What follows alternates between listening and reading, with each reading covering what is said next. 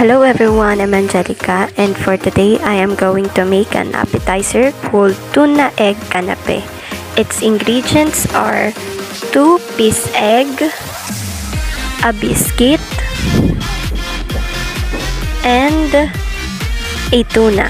Here is how I prepared it. First, I remove the sauce from the tuna itself and set aside it. And then for the eggs, crack it and then beat it.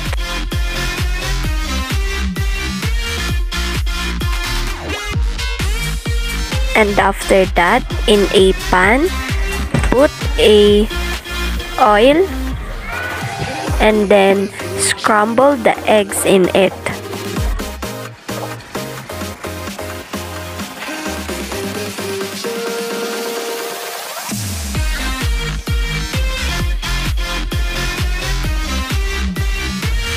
Then, add the tuna and mix it well.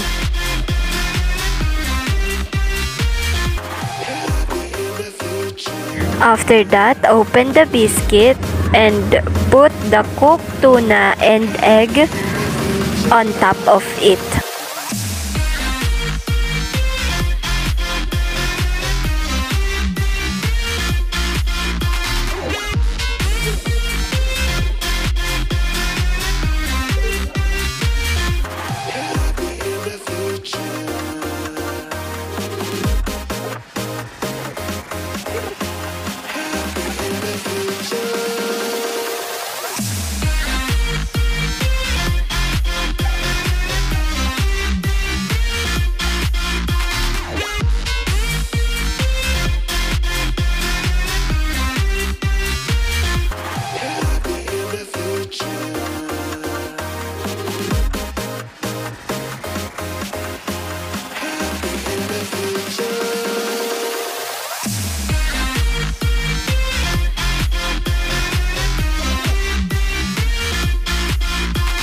When all done, it is now ready to serve.